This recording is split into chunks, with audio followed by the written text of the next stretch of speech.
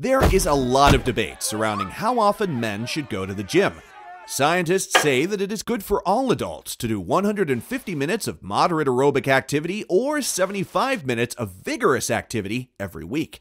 The number of times you hit the gym per week will depend on a few individual factors. Fitness goals.